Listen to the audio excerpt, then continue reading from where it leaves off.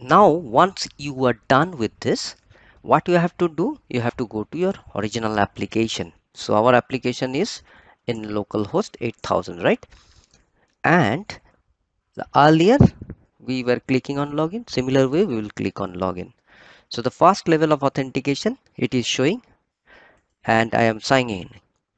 The moment you sign in, because you have enabled now the authentication for this particular user Shantanu, and you have said two-factor authentication is required, it is asking that from where your authentication should occur. Now to do this, as I said you, I have installed Google Authenticator. Keycloak has direct uh, integration with the free OTP as well as Google Authenticator. So you can choose any of them and you have to install that in your mobile. So I will do the next steps through my mobile now. Now open the mobile, go to the Play Store or in Android, in Android Play Store or in App Store, depending upon which mobile you are using. Search for Google Authenticator. I'm searching for Google Authenticator. If you want to go for free OTP, that also you can do.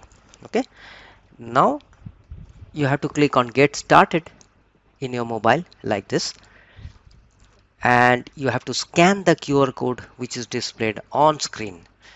So take your mobile and scan it. Once you scan, you will get a code on your mobile.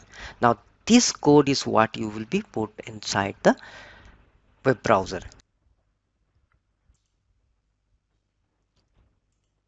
Now based on the my realm authentication, what I will do, I will put what I got in my mobile.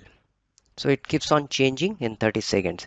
So 060823 is